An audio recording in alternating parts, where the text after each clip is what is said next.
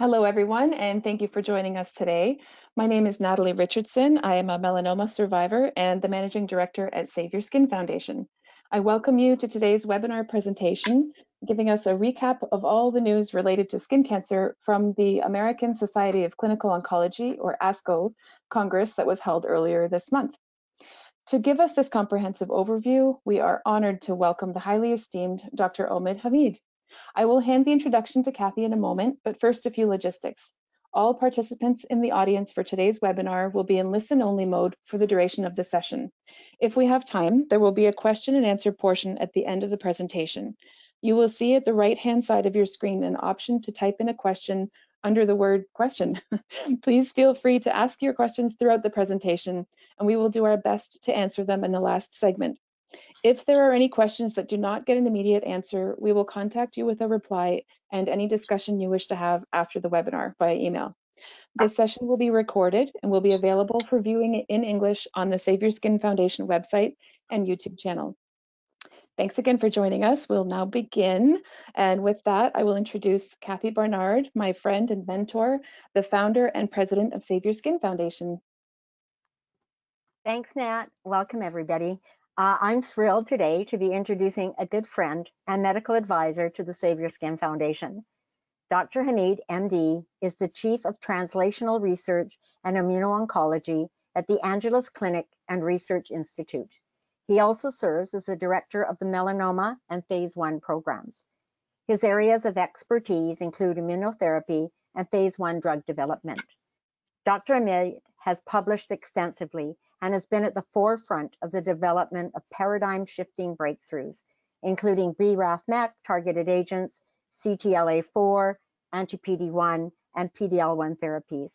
His current interests include new immunotherapeutic options for patients, including bispecific antibodies, adoptive T-cell therapy, and oncological therapies with a focus on combinational approaches, resulting in potentially greater patient benefit. Through his leadership, the Angeles Clinic has fostered a program that combines expert clinical care with teaching and leading clinical research. Dr. Hamid is recognized as one of the preeminent immuno-oncologists and melanoma specialists in the world. Without further ado, my good friend, Dr. Hamid, over to you. Hey, so thank you so much for that lovely introduction, Kathy, very kind. I want to thank everyone for attending the Save Your Skin Foundation, and I wanted to just say how wonderful our collaboration has been in being able to help patients in the United States and Canada together.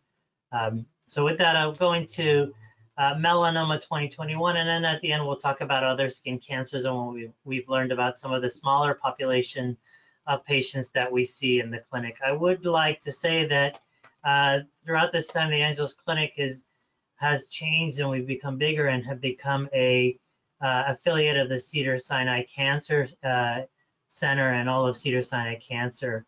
My Twitter and my email are here for anyone who wants to reach out and discuss. I'm going to learn how to use these. These are my disclosures. So where are we in 2021 is a good question, and ASCO really stepped up this year to tell us how we're treating metastatic disease, what's coming on, and where we have to think to move. And so let's say what we have now is 5-year overall survival data that's coming forth and showing that within the last 10 years, we've really pushed survival in 5-year overall survival that used to be very low and under the teens, and a median overall survivals that were under a year, that were about 6 to 8 months, have now really changed. We have multiple targeted and multiple immunotherapeutic combinations. Let me get into some of that. Well, the king of the hill has been either single PD-1 therapy or combination with ipilimumab, nivolumab, and Jed Wolchuk showed us 6.5-year outcomes in patients on these regimens. As you'll remember, these were patients that were randomized, they were untreated, and we looked at tumor expression of PD-1 and BRAF status, things that you hear about, but helping us to make decisions. And what we've learned now as we've gone down the road at 6.5 years is that first-line anti-CTLA-4 therapy with ipilimumab is no longer a standard.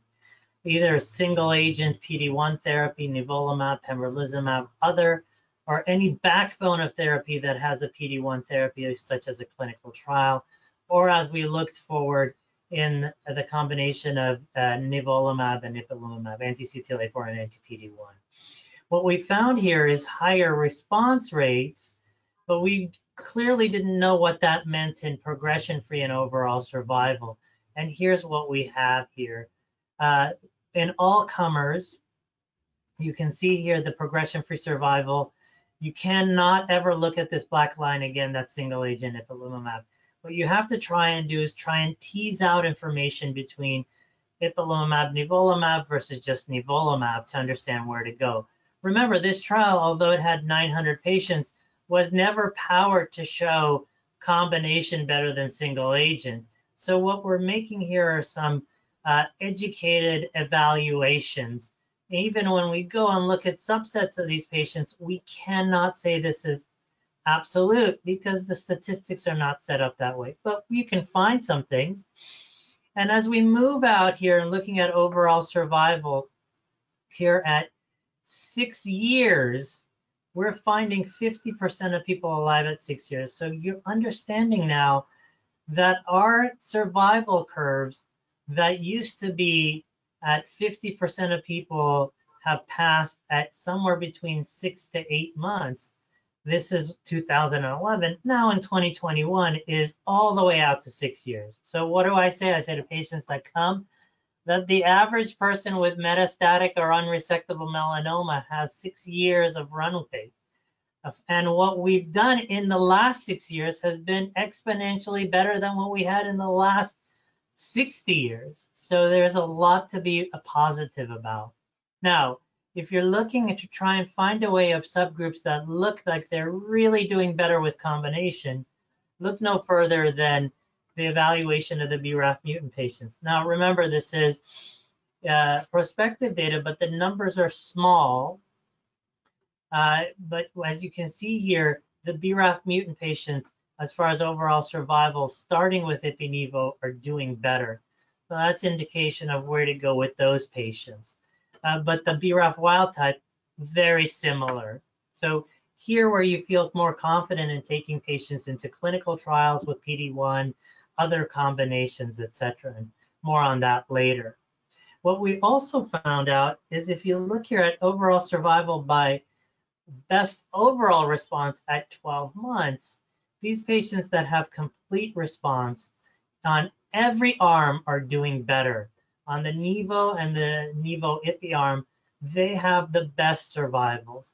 And what that's indicating to me is the idea that we need to push harder and get these patients who are on the bottom here with stable disease.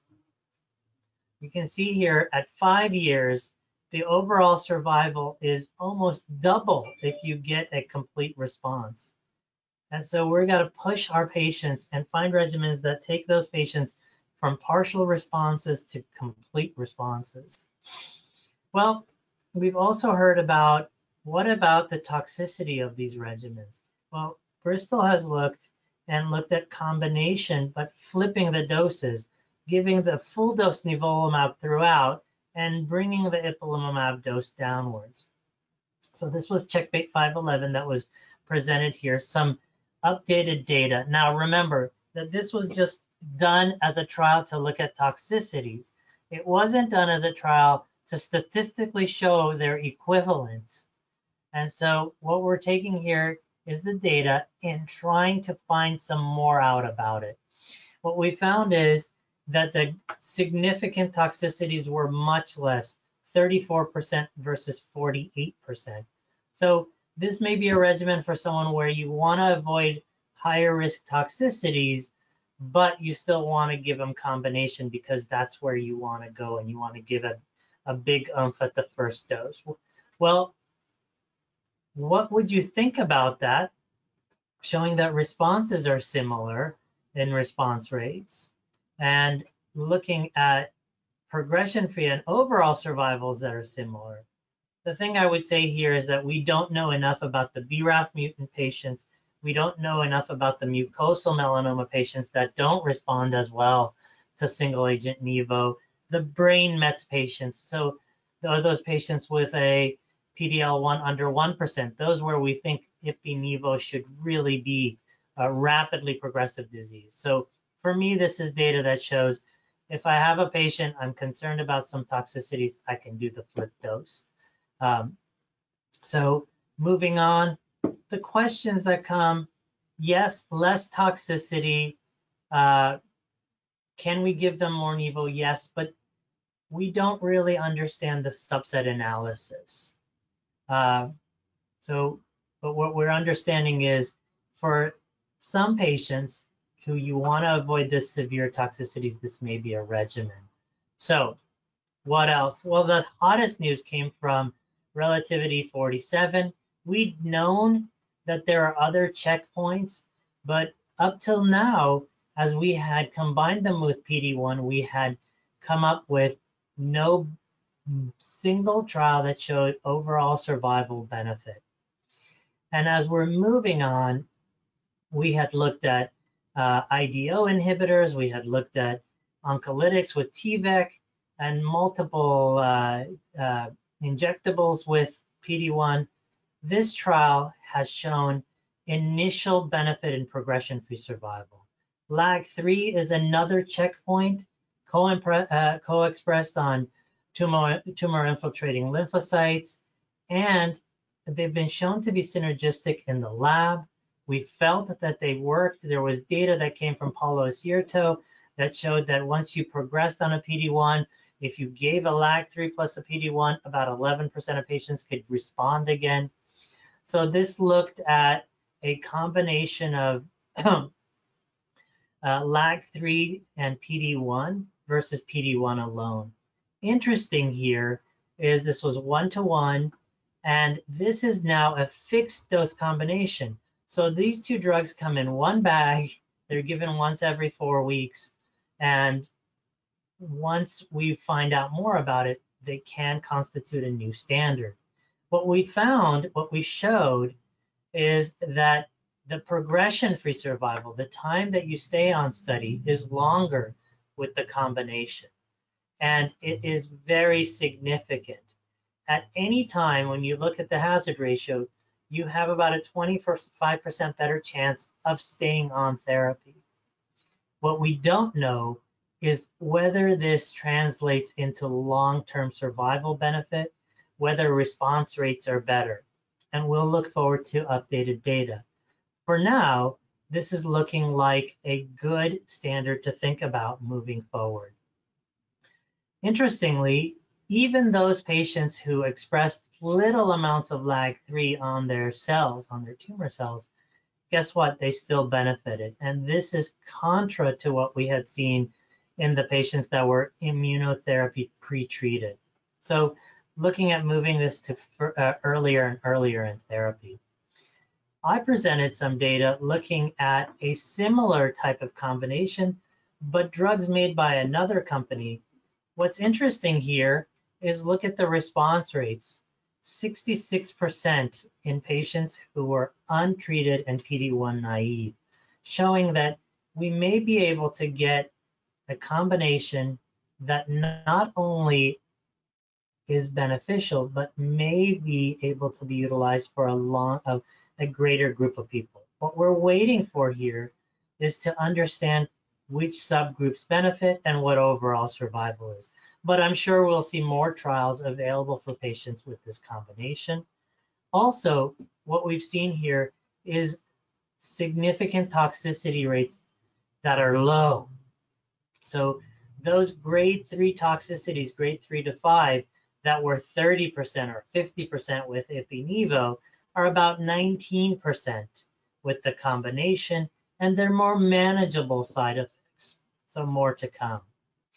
What we've also seen is still with these combination response rates in PD-1 treated patients about 13%, 12.5 with relatlimab and nivolumab, and 13% in this combination I presented at ASCO. What's coming down the pike? Also drugs that target VEGF. These are vascular endothelial growth factor. That's a big name you don't need to remember, but this is like pruning the vessels that feed the tumors. And we've known from the days of Steve Hody putting Avastin, which is another VEGF agent, along with anti-CTLA-4 therapy, that this may be viable.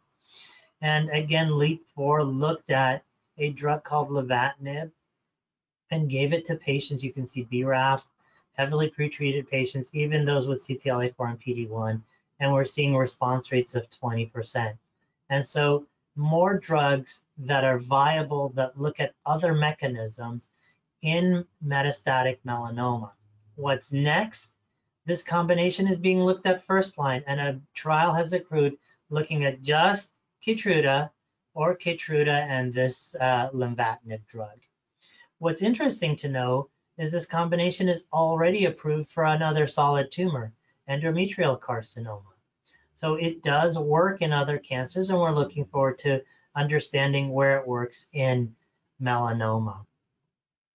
So there is life beyond just single agent anti-PD-1 therapy.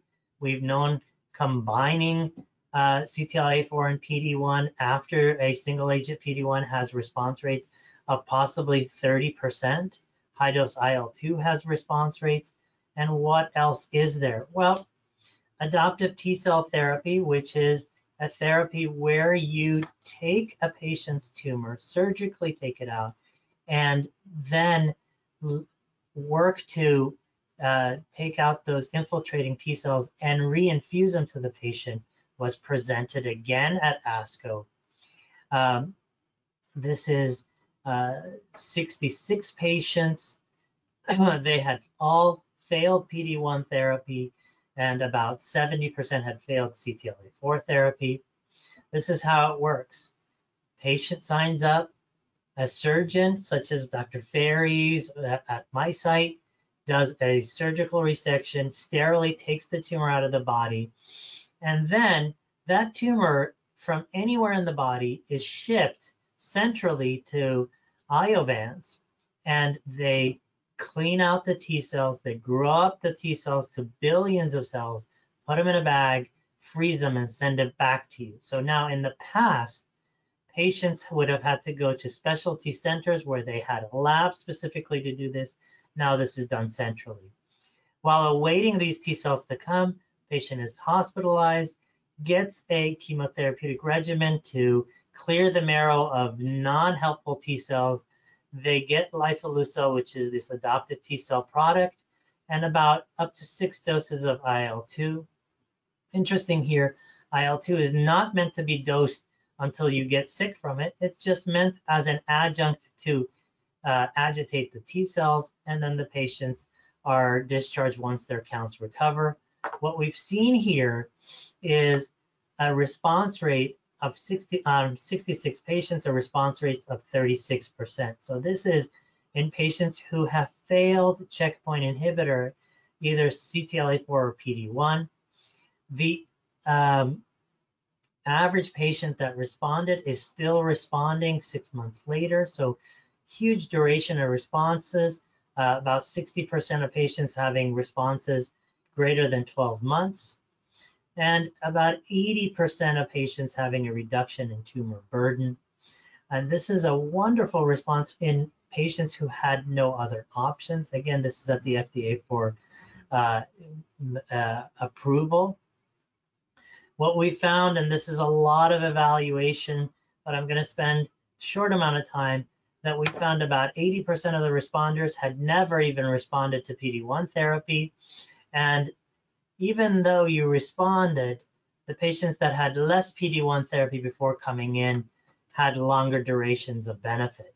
So there's a lot to clear up here, but this is at FDA going forward. Multiple clinical trials are coming, and even a trial looking at it in patients who have not had PD-1. So combination with PD-1 in melanoma, in treatment-naive patients, all 7 patients, so this is only 7 patients, but all 7 patients had a response. And what we're looking forward here is to see what long-term works out. Now, you can spend a lot of time talking about immunotherapy. I want to make sure that I don't gloss over the fact that 5-year data in BRAF mutant patients is out there. And what we've seen in the combination of encorafenib and binimetinib, which is median survivals that are long, overall survival rates about 33 to 35% at 5 years, and a long tail of the curve here.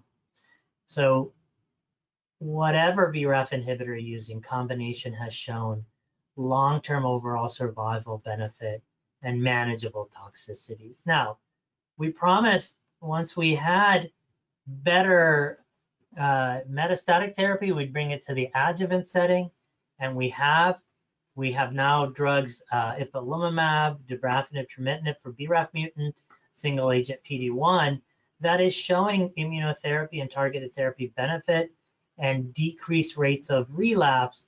We're looking at overall survival data to come in, but improved progression-free, relapse-free survival doing well. We updated the Keynote 54, this is the Keytruda adjuvant data, and showed that at any given time, being alive and recurrence-free or alive and metastasis-free is better when you get adjuvant therapy. Why is that important? Well, recurrence and metastasis comes with significant morbidity, and it's important to try and avoid that. Lex Egermont presented data on those patients who were on the randomized trial, and on those patients who crossed over from placebo, what we saw is about half of the patients recurred before a year. We found is about 47 patients recurred after being treated at a year. So we're now finding that those patients are recurring, and we're treating them. We're understanding more what to do on recurrence for those patients. And just going back to the LAG-3 data, this may be an indication on those patients who would need combination therapy when they recur after seeing PD-1 in the adjuvant. We're now looking forward to utilizing these even before surgery, and we're looking at combination ipilimumab, nivolumab, and what it gives us in a neoadjuvant fashion before doing the surgery, giving it to patients with melanoma. And going forward, we presented combinations with LAG-3. So these are patients who are resectable. They initially get combination or any immunotherapy, and then they get a scan, get a surgical resection, and we evaluate how they do.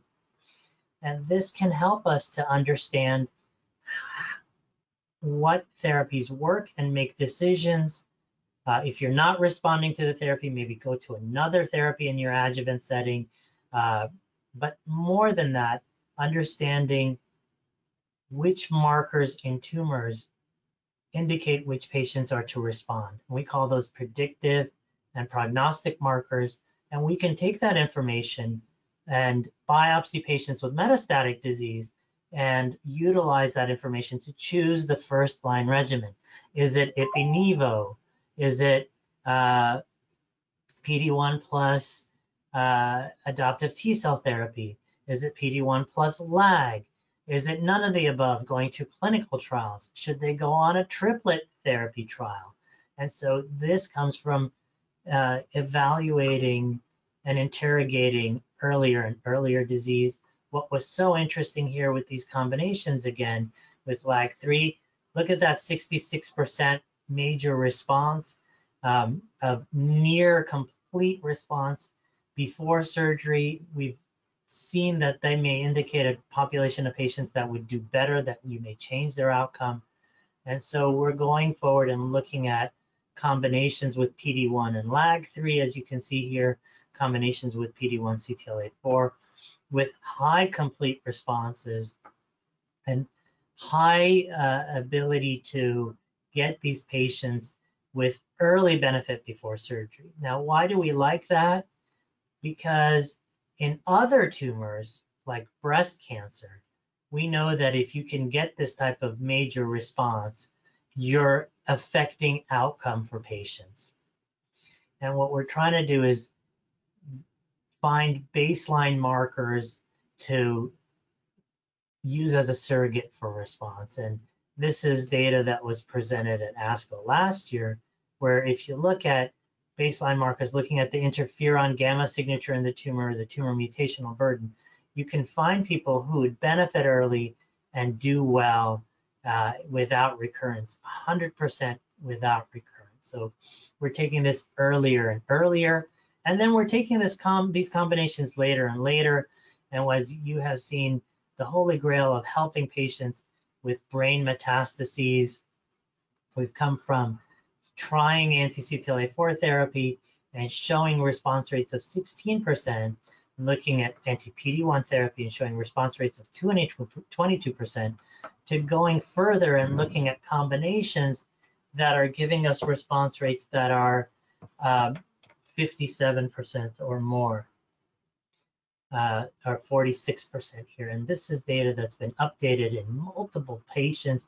As you can see on the top left, this is nivolumab, ipilimumab from the ABC trial, where you're looking at 3-year progression-free survivals in the brain around 50%. You can see here a plateau and a tail of the curve. Here is Checkmate 204, which was ipilimumab, nivolumab, and progression-free survival here, 72%, and really 60% going out to 3 years. And if you don't progress in the brain, these are patients who are doing well and having long-term survival benefit, and also with targeted agents. Here's overall survival data. When you talk about patients who had brain mets, and way back when in the dark ages, we were talking about median survival, the time that half of the patients had succumbed to their disease being somewhere around 4 months, we're now looking at patients with major disease in their brain having median survivals out at 5 years of 50% with anti-CTLA-4, anti-PD-1 combinations. Now, clinical trials now are looking at adding things to this. Keymaker that's from Merck is looking to add lenvatinib, which was the VEGF drug, or an anti-TIGIT antibody, and other combinations going forward. So if you aren't someone who benefits from this, there are clinical trials out there for you. We've also done better in moving these stuff forward into patients with leptomeningeal disease. And you'll remember that those are patients that the disease is not just in the brain, but in the covering of the brain. And this is exquisite data that comes from Isabella Glitza, who's at MD Anderson and her group. And MD Anderson's been known for tackling the hardest questions. What happens when it moves outside of the organ, the brain, and goes into the coverings? Now, these are poor prognostic patients, and these are patients who have, usually by the time they see us, they've seen everything.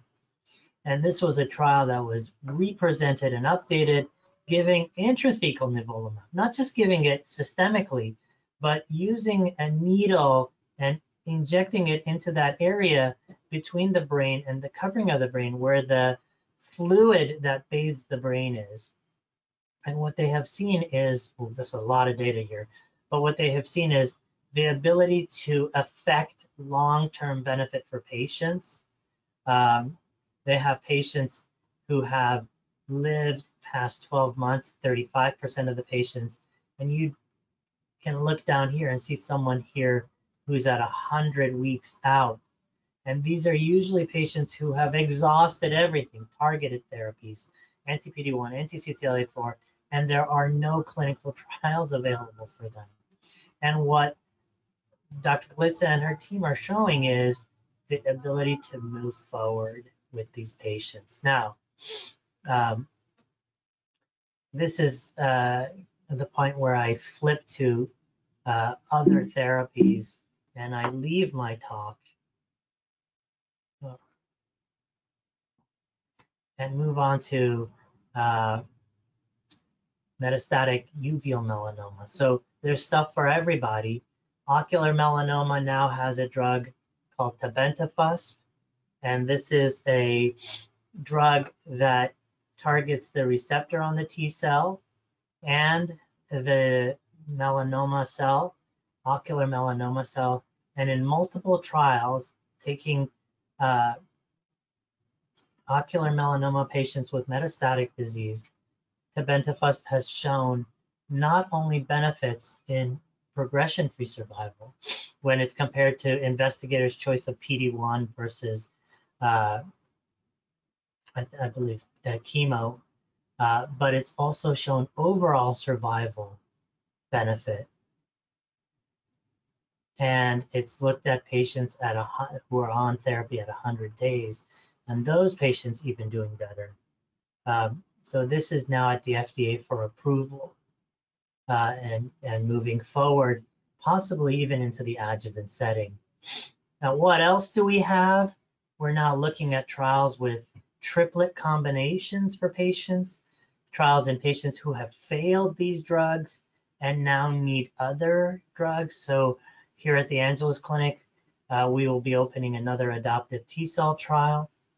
We'll be opening trials that not only take anti-PD-1 and anti-CTLA-4, but add a third thing to it, like a vascular drug or another checkpoint inhibitor.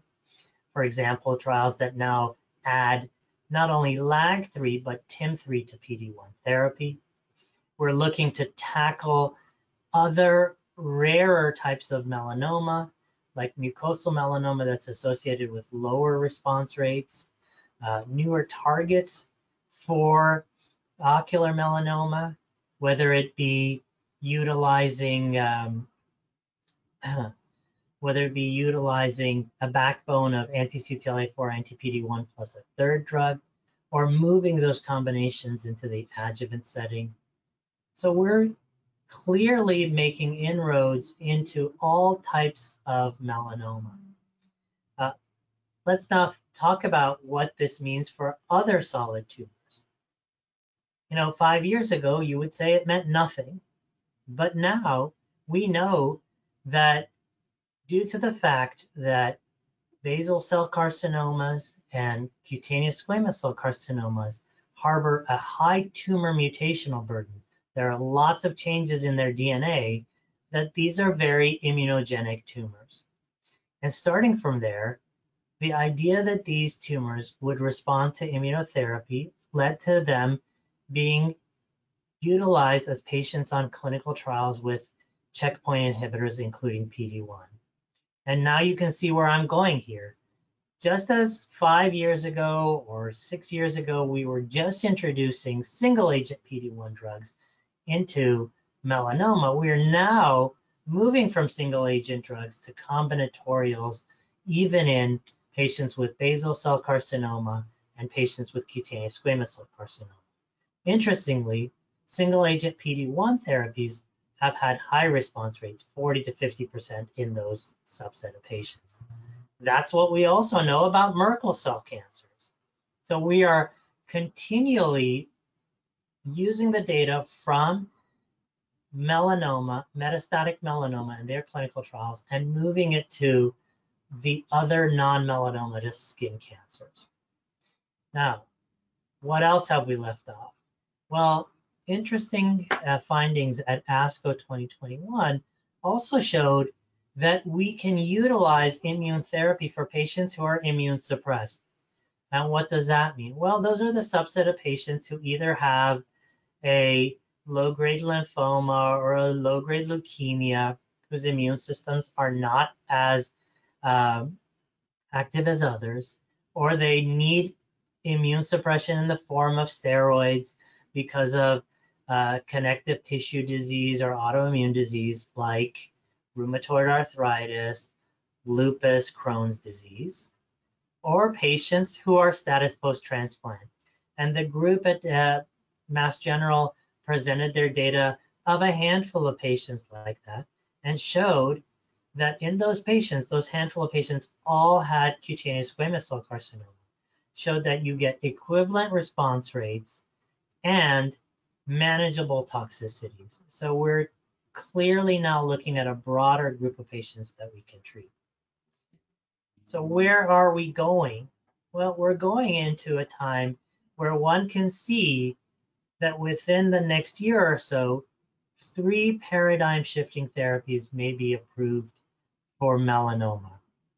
Whether it is the tebentafusp bispecific drug for ocular melanoma in patients with metastatic disease, or the combination of anti-PD-1 and anti-LAG-3 therapy, as we showed in Relativity 47 for patients with metastatic or unresectable melanoma, or the data that we presented with adoptive T-cell therapy through Iovance's lifileucel therapy. And that's amazing that at 1 year we're looking at the possible approval of 3 drugs. We went decades without any approvals. And over the course of the last decade, we have made major inroads into helping a greater population of our patients. What's next? Well, here at the Angeles Clinic and throughout, there are clinical trials looking at rare mutations found in melanoma. We know that certain drugs work to target mutations in other tumors, and we are now being able to utilize the understanding that some of those mutations exist in melanoma, and we can use the drugs that are approved for other tumors. Let me give you an example. Like a ROS1 mutation, you don't need to know that, but in lung cancer, it exists, and there are drugs that target it. It very rarely exists in melanoma, but there are now basket studies are looking at how that works.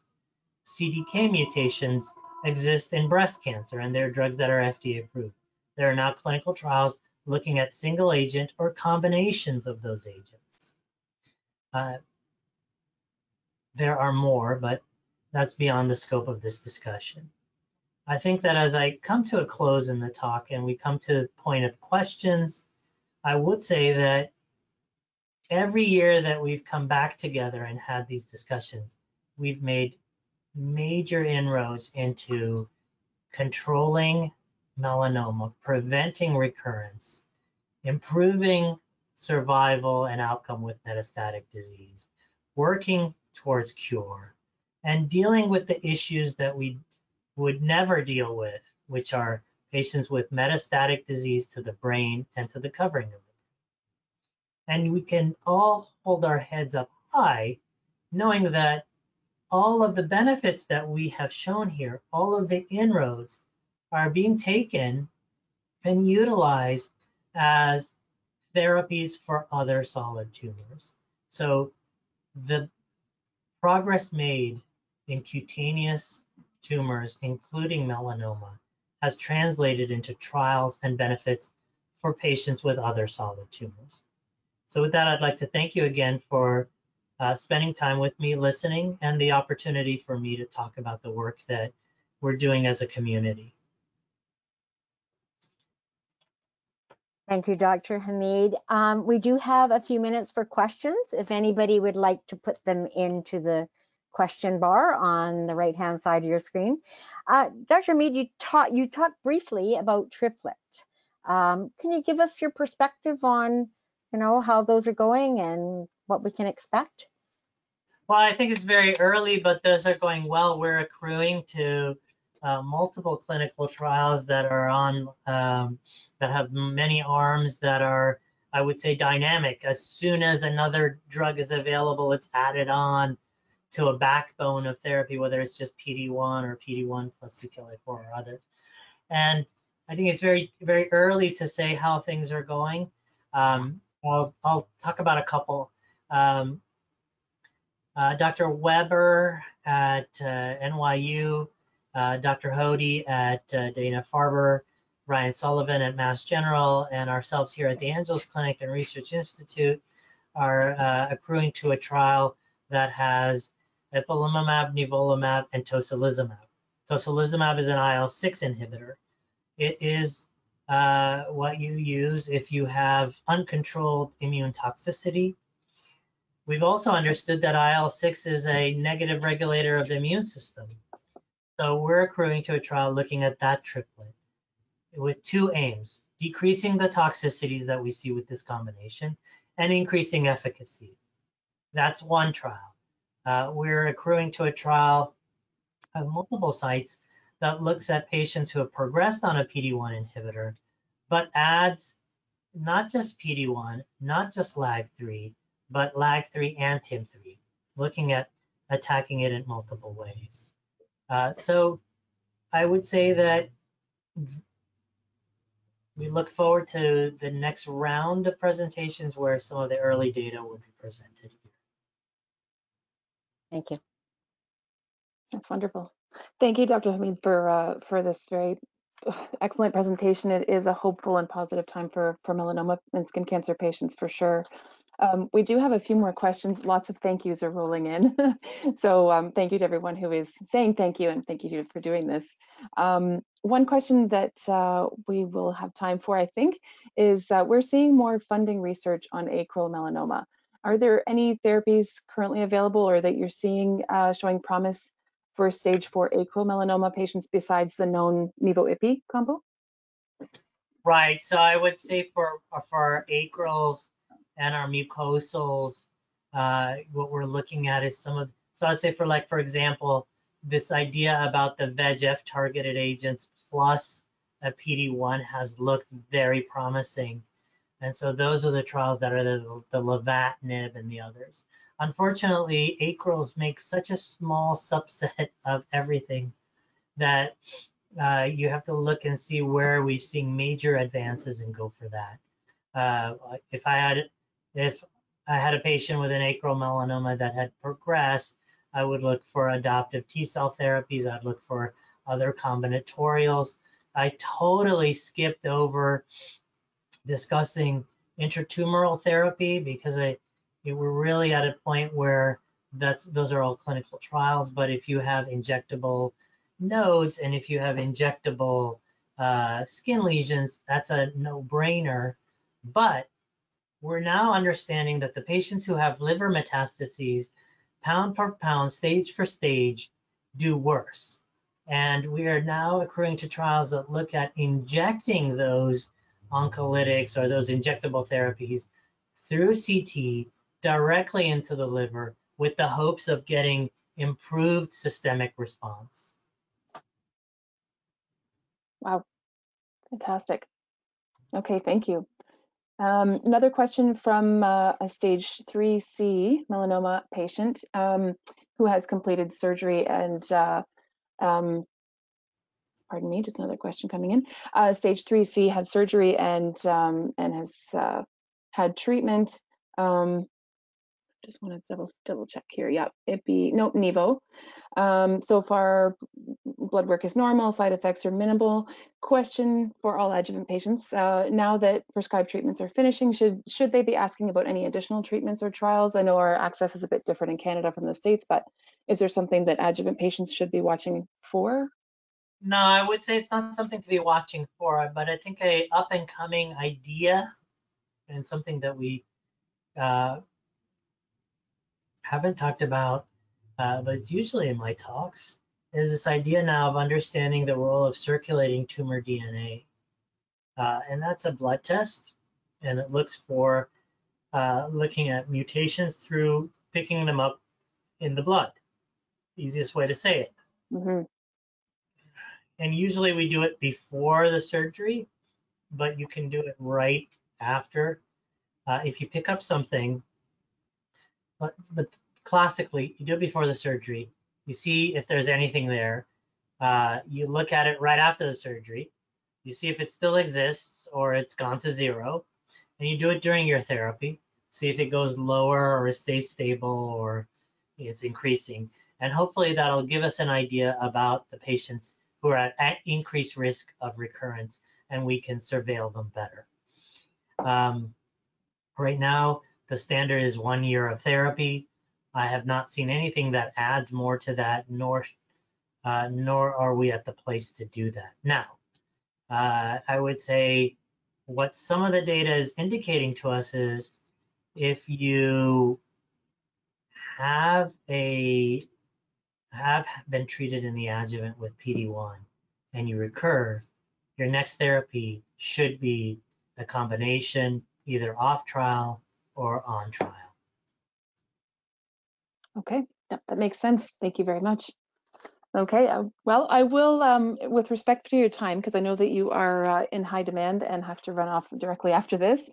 We have a couple more questions, but I think that Kathy and I can handle them. If you don't mind, I'll reach out if somebody does come up with something afterwards. But I will take this time to say thank you very much on behalf of Kathy and the Save Your Skin team and all of our community of patients and caregivers that rely on you and can't thank you enough for your work and that of your colleagues.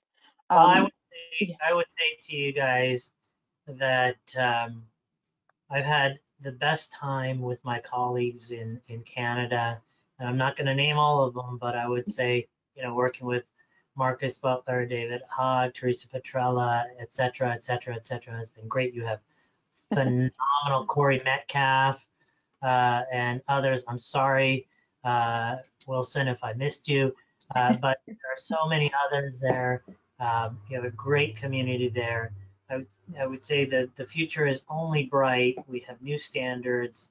We have stuff for everybody, and clinical trials is. Couldn't agree more. Yeah, couldn't agree more. Thank you very much. Thank you. We appreciate your time today and in preparation for this session. I'll send you the recording, Dr. Hamid, but also everyone in the audience, thank you for attending. I'll mention that this session is recorded and we will be making it available tomorrow morning on the YouTube channel. If you have any additional questions you think of after, send them over to me, Natalie at saveyourskin.ca, or to Kathy at saveyourskin.ca, and we will do our best to get back to you. Thank you again, Dr. Hamid and Kathy. Thanks, Dr. Hamid. With that, we'll end. Thanks.